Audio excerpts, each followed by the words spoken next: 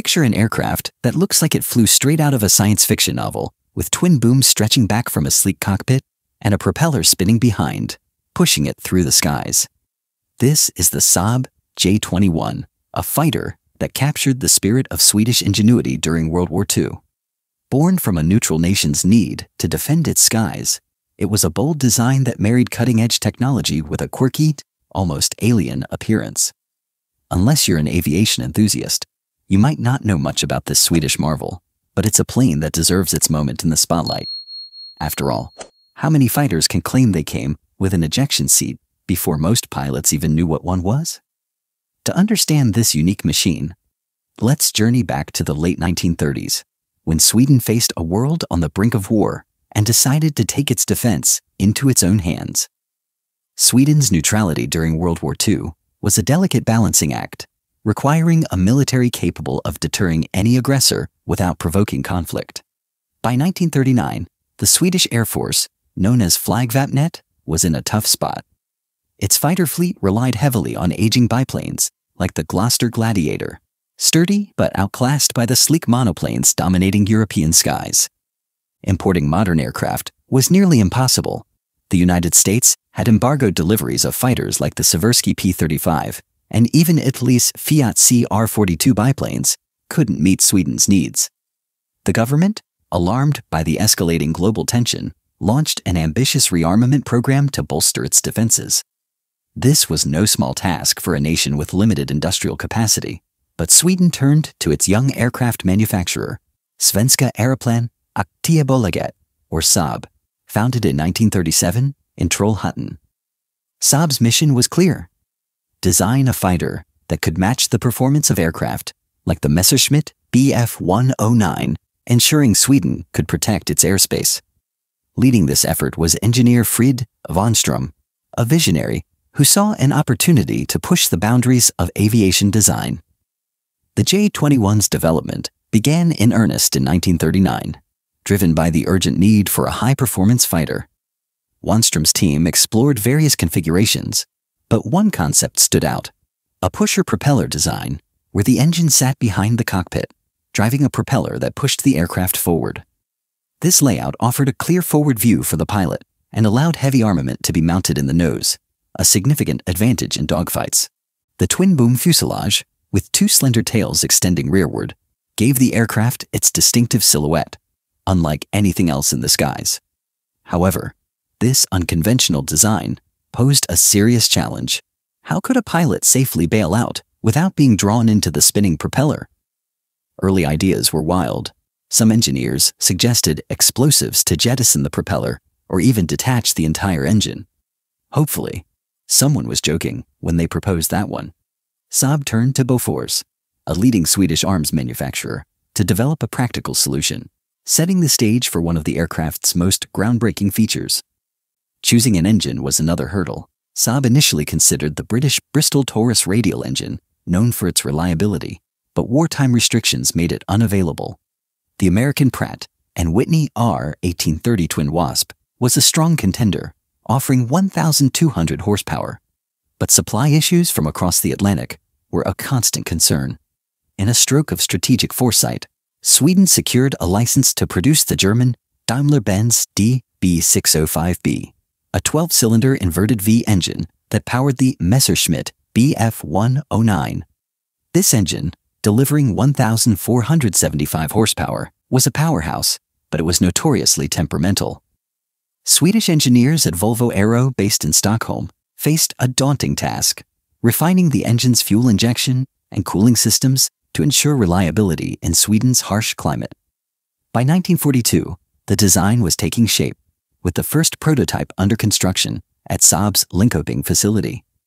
The team worked tirelessly, knowing that Sweden's neutrality depended on their success. The prototype's construction was a marvel of collaboration between Saab's engineers and Sweden's industrial base. The aircraft's airframe combined metal and wood, reflecting the resource constraints of wartime Sweden. The wings, designed for laminar flow to reduce drag, were built with a wooden core, covered in stressed aluminum skin, a technique that balanced strength and weight. The twin booms, made of steel tubing, provided structural rigidity, while keeping the tail assembly light. By July 1943, the first prototype, designated J-21, was ready for its maiden flight. Saab's chief test pilot, Klaus Smith, took the controls at Linköping's Malmen airfield. The flight was a nerve-wracking affair. Engineers had recommended full flaps for takeoff, a decision that nearly sent the aircraft crashing into the runway's end. On landing, the brakes failed, forcing Smith to deploy an anti-spin parachute, only for the landing gear to collapse. Talk about a baptism by fire for a test pilot. Despite these setbacks, the flight revealed the J-21's potential, with Smith praising its responsive controls and impressive speed. Testing continued through 1943, with 2 additional prototypes and a static test airframe built to refine the design. Stability issues at high speeds were a concern, requiring adjustments to the tail surfaces and center of gravity. The landing gear, a tricycle configuration with a nose wheel, was another headache, prone to collapsing under stress. Engineers at Saab's Trollhättan plant worked around the clock, reinforcing the gear and improving its retraction mechanism. By 1944, the aircraft was nearing production readiness, but bureaucratic delays in Stockholm slowed progress. The Swedish Air Force demanded rigorous testing to ensure the J-21 could operate in sub-zero temperatures and on rough airfields, a nod to Sweden's challenging geography. Hopefully, the accountants didn't mind the extra fuel bills for those winter trials. By late 1944, the aircraft passed its final evaluations, and production began, with the first units slated for delivery in 1945. The Saab J-21 was a striking machine, with a design that turned heads wherever it flew. Its wingspan measured 11.6 meters, or 38 feet 1 inch, and its length was 10.45 meters, or 34 feet 3 inches. Standing 3.96 meters, or 12 feet 12 inches tall, it had a compact yet robust profile. The wings, spanning 22.2 square meters, or 239 square feet, were optimized for high-speed performance, with a slight dihedral for stability. The heart of the J-21 was its Daimler-Benz DB605B engine. License-built by Volvo Aero in Stockholm, this liquid-cooled engine drove a 3-bladed pusher propeller, delivering a top speed of 641 kilometers per hour, or 398 miles per hour, and a cruising speed of 450 kilometers per hour, or 280 miles per hour. Maintaining that engine in a pusher configuration must have been a mechanic's nightmare. Hope they had plenty of wrenches on hand. The armament was a standout feature, concentrated in the nose for maximum effectiveness. The J-21A1 variant mounted 120mm Hispano-Suiza Aachen M/41 cannon with 60 rounds and 4 13.2mm Aachen M/39 A machine guns with 350 rounds for the inner pair and 325 for the outer pair. This gave the aircraft a formidable punch, capable of engaging enemy fighters or ground targets. Later variants, like the A-21A3, upgraded to a Bofors Aachen M/45 cannon with 140 rounds, and could carry bombs or rockets, transforming the fighter into a versatile attack platform. The ejection seat, developed by Bofors in Karlskoga, was a pioneering feature, using compressed air to launch the pilot clear of the propeller. Tested rigorously on a Saab B-17 bomber, it was a lifesaver, though early models required nerves of steel to trust it. The tricycle landing gear, with the nose wheel retracting backward and the main gear folding into the booms, improved ground handling, but those early collapses must have kept pilots on edge. And the aircraft's construction blended innovation with practicality. The fuselage, a semi-monocoque structure, used aluminum skin over a steel frame, with wooden panels in non-critical areas to conserve metal. The twin booms, connected by a horizontal stabilizer, housed the tail control surfaces, including 2 vertical rudders for yaw control. The cockpit, positioned at the front, offered excellent visibility, with a sliding canopy that pilots could open in flight. The cooling system, with radiators integrated into the wings, was a clever design, though it required careful maintenance to prevent leaks. One quirky flaw was the limited rearward visibility, a drawback in dogfights. Hopefully, pilots had a good neck for looking over their shoulders.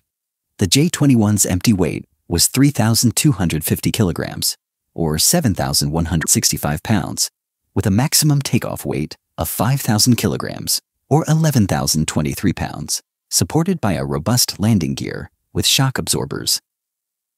When the J-21 entered service in December 1945, it was assigned to the Svea Wing, or F-8, at Barkarby, near Stockholm.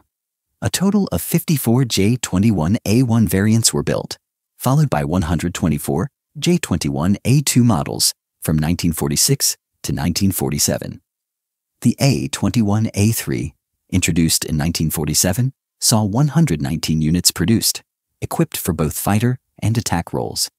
These aircraft were stationed at bases like Gotha Wing, or F-9, in Save, Kalmar Wing, or F-12, in Kalmar, and Hälsinge Wing, or F-15, in Söderhamn. The northernmost base, Luleå Wing, or F-21 in Luleå, operated the attack variant exclusively. Although designed as a fighter, the J-21 often took on ground attack duties, carrying bombs and rockets for simulated strikes against ground targets. Sweden's neutrality meant it never saw combat, but it played a critical role in training exercises and air patrols. One memorable anecdote comes from a 1946 training exercise over the Baltic Sea. Pilot Lieutenant Eric Nilsson, flying a J-21A1 from Gotha Wing, encountered severe icing during a high-altitude patrol. With the canopy fogging and controls sluggish, Nilsson relied on his training to descend safely, landing at Save with ice still clinging to the wings. His quick thinking saved the aircraft, earning him a commendation and a few extra cups of coffee from grateful mechanics. The J-21's service was not without challenges. Its high landing speed of 180 kilometers per hour, or 112 miles per hour, demanded skilled pilots, especially on Sweden's short runways. Ground crews also grumbled about the engine maintenance, tucked awkwardly behind the cockpit. Hopefully, they had a good sense of humor to go with those long hours. By 1947, the aviation world was shifting to jet propulsion, and Saab saw an opportunity to extend the J-21's life. Engineers at Linköping began converting existing airframes to use the de Havilland Goblin turbojet, creating the J-21R. This required a major overhaul, with over 50% of the airframe redesigned to accommodate the jet engine. The first J-21R prototype flew on March 10, 1947, piloted by Åke Sundén, achieving a top speed of 800 kilometers per hour, or 497 miles per hour. 60 units were produced, designated A-21RA and A-21RB, with the latter powered by a Swedish-built Goblin 3 engine, delivering 3,300 pounds of thrust. These jet variants served primarily in the ground attack role, but their limited range, 118 miles when fully loaded, was a drawback. One pilot, Captain Lars Bergström, noted that flying the J-21R felt like riding a rocket, though he wished it had a bit more fuel for those long patrols. The J-21's service life was relatively short, as jet technology advanced rapidly. By 1954, the piston engine versions were retired, replaced by the de Havilland Vampire and Saab 29-Tunnen, Sweden's first true jet fighter. The J-21R followed by 1956. As newer jets, like the Saab 32, Lansen took over. Despite its brief tenure, the J-21 was a workhorse, logging thousands of hours in training and patrols, ensuring Sweden's skies remained secure during the early Cold War. Its reliability was remarkable, with a service ceiling of 11,000 meters, or 36,089 feet, and a range of 750 kilometers, or 466 miles, allowing it to cover Sweden's vast airspace.